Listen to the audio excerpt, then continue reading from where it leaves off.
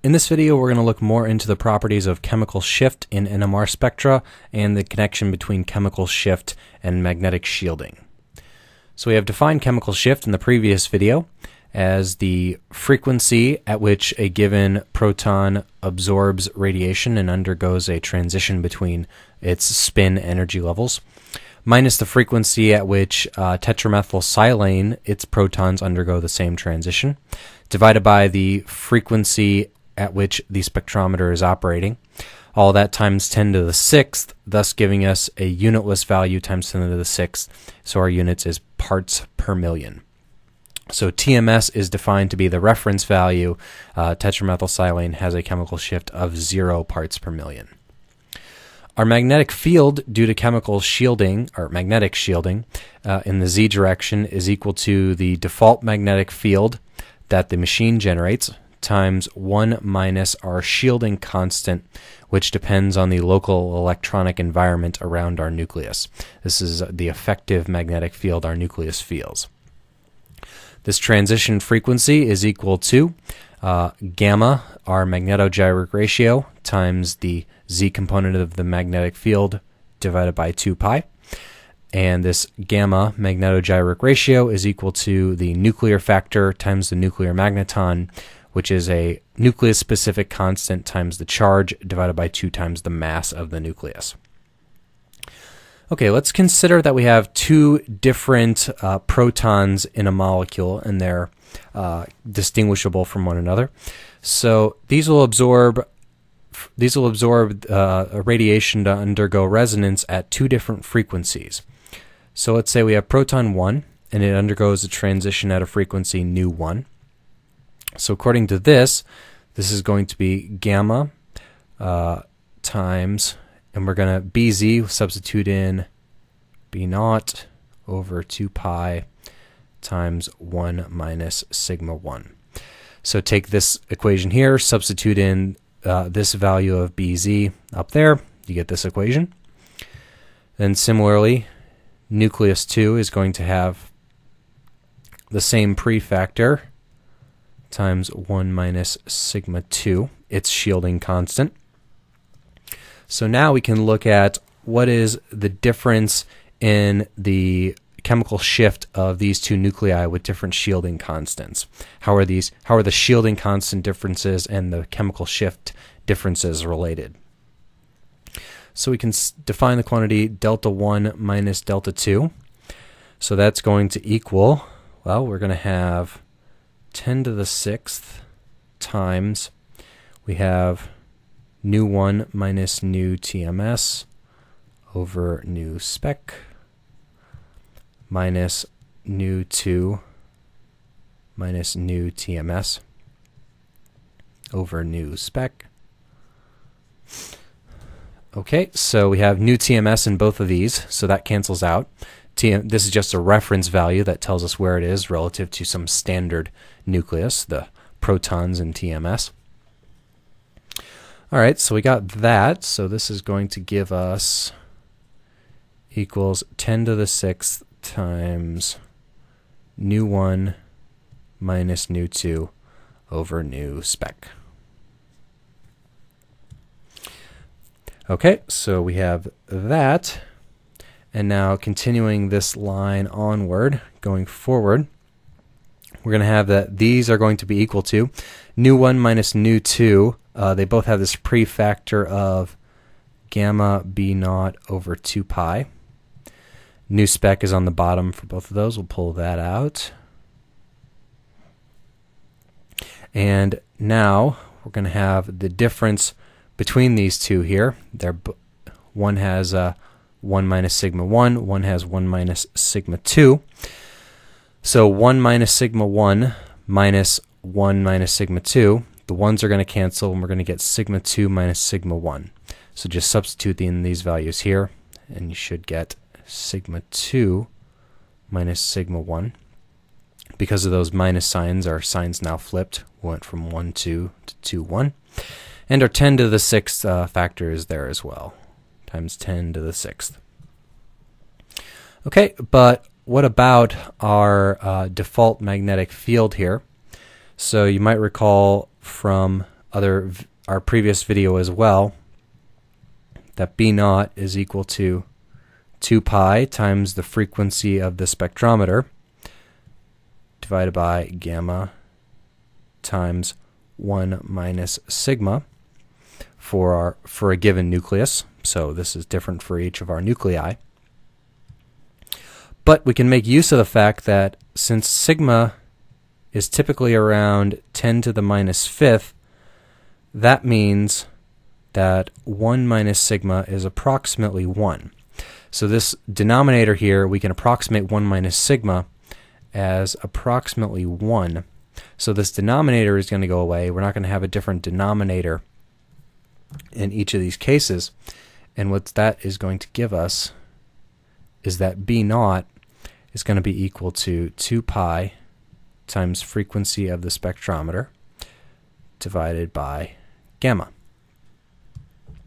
So now we substitute in our B naught up into our difference between these chemical shifts now.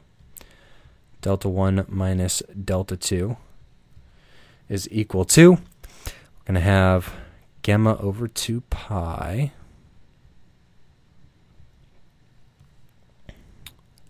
times, we have B naught, sorry, you want to use this line over here. I was looking at the wrong line. We're going to have, gamma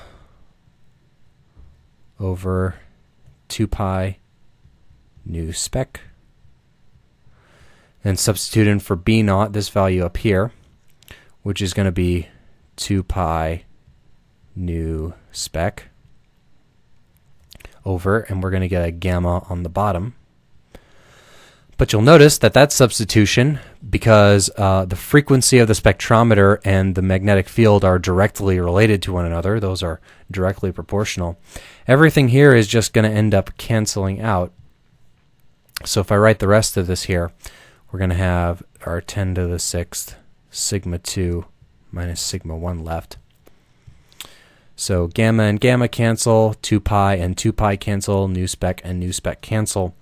So what this tells us is that the chemical shift and the magnetic shielding are actually directly proportional to one another. We have delta 1 minus delta 2 is equal to, and you could either leave it like this as sigma 2 minus sigma 1, or you could pull out the minus sign, minus 10 to the 6th sigma 2 minus sigma 1. So if you multiply your magnetic shielding constants by minus 1 million, minus 10 to the 6th, that'll be the difference in the chemical shift between them, as long as they're sufficiently close that this approximation is valid, which is almost always true. So our chemical shifts here are directly proportional to one another. So it actually tells us about the magnetic shielding if we know what the difference in chemical shift is, and which is which we can readily calculate based off of any given spectrum that we should measure.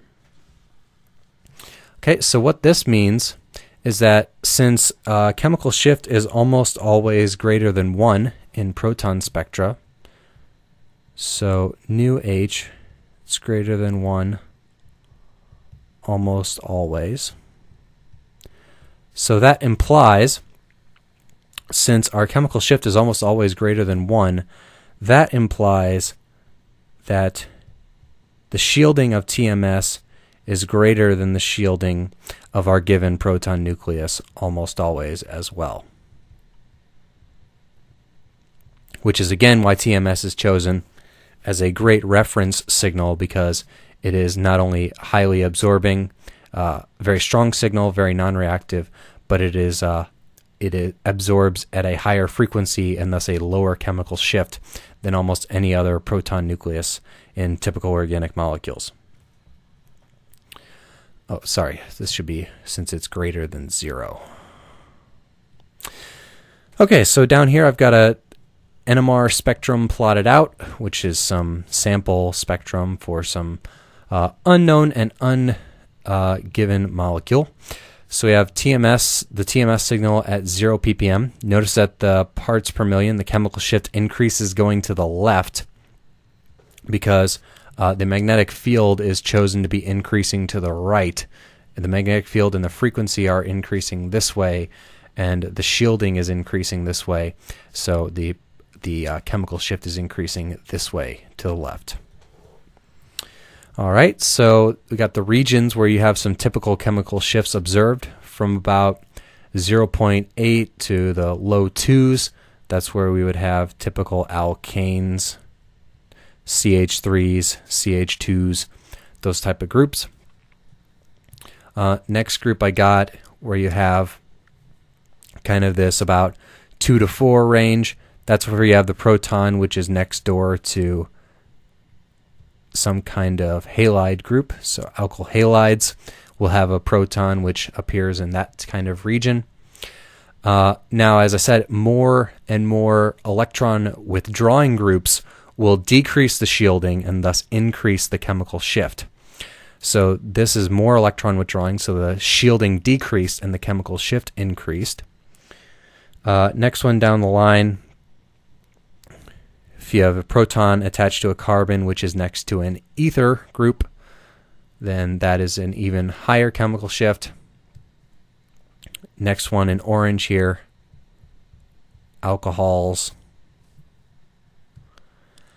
And then starting to get to very high chemical shifts, sometimes going above 5, are the protons attached to the double bonds in alkenes. And some of the highest chemical shifts that you typically see for protons, getting near the high end of the spectrum, would be aromatics. And these two actually aren't more electronegative than any of these groups over here. It's just that there are other effects going on due to all of those electrons being in a ring and the pi systems of these double bonds here.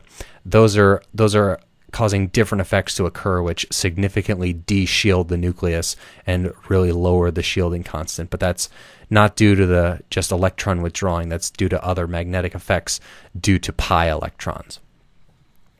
So this is kind of the basics of how chemical shifts work. We see that it's inversely related and directly proportional to the negative of the shielding. More electron withdrawing groups mean less shielding, which mean we're going to have a higher chemical shift.